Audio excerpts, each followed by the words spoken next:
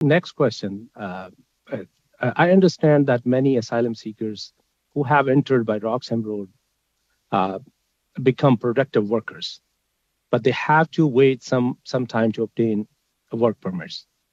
Given that Canadian businesses need workers, and given the aging Canadian demographic, what can be done to facilitate entry into the workforce of these individuals?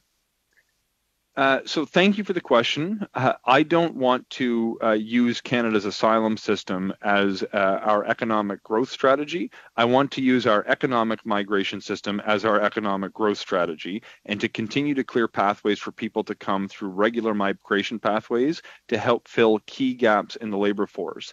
That said, there is a reality that we're living with, that there are people who are crossing the border and making asylum claims, and we have to deal with those challenging circumstances in a responsible and compassionate way.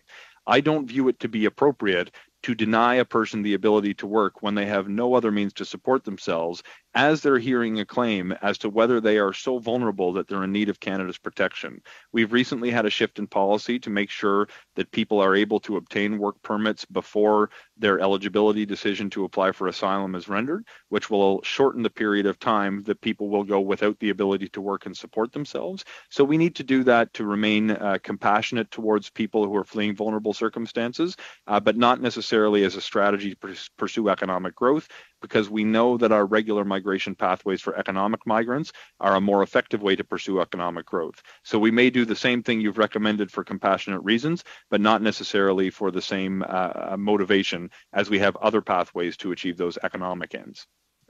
Thank you,